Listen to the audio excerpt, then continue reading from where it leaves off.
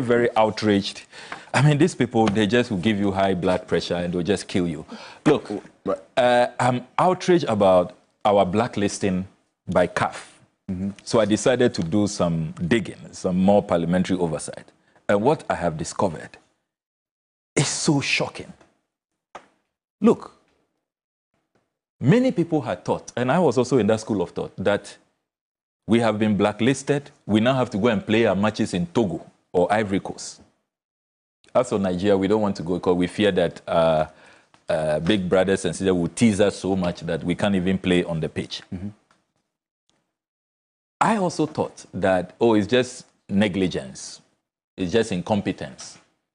And that we didn't even lose money in the process, just that our officials, the government, the Minister for Youth and Sports, the NSA officials forgot to do their work and to invest in renovations and stadium rehabilitation. To the shock of my life, I've discovered that no, that's not, it's worse than that. Actually, copious, colossal, staggering amounts of money has been pumped every year into stadium renovation. So far, the documents I have intercepted, over 85 million cedis. I'll read them to you and I'll leave copies with you. 14th July 2023. This is a letter signed by Honorable Dr. John A. Kuma. God bless his soul. May his soul continue to rest in peace. He issued a warrant for the release of 41.9 million Ghana cedis for the rehabilitation of the Esipon Sports Stadium. Esipon, 41.9 million. Only last year. Talk to your sports journalists. I have been there. 41.9 million. No show. At least Esipon should have saved us today. I mean, such a monumental international disgrace. Then let me come to the other document I've intercepted. Baba Yara Sports Stadium, where we had the total embarrassment. Baba Yara, are you aware that another contract of 21.1 million, and this is a letter signed by Franquist, Chief Director, awarded to a company called Javkier, 21.1 million. When was this? 27th March 2020. And I've tracked the payments. I have all the payment vouchers here. They've all been paid promptly.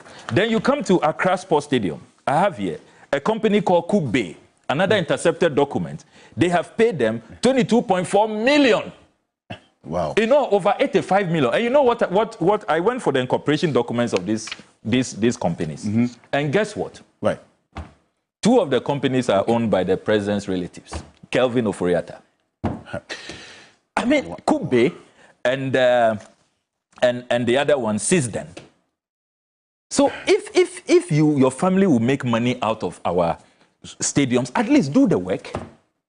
At least don't bring this monumental international disgrace upon us. Wow. This president must be impeached. President Akufo-Addo must be impeached. And I hope that colleagues in parliament, including MPP MPs, will join. Look, we've never had such a horrible president. Yes, he must be impeached. I mean, you say you're leaving these copies with me. Yes, I'll leave copies with you. And because it's a matter that will sink our teeth in. Over 85 million Ghana cedis. We've spent all of this money, and yet we've earned a ban. It's a worrying development in there. But thank you for this. And kindly leave that with me. It's so live here on Key Point. Also on 3FM 92.7. Thank you very much, Samuel Okudzeto Ablakwa. Thank you. This is a Member of Parliament for the North Tongue constituency.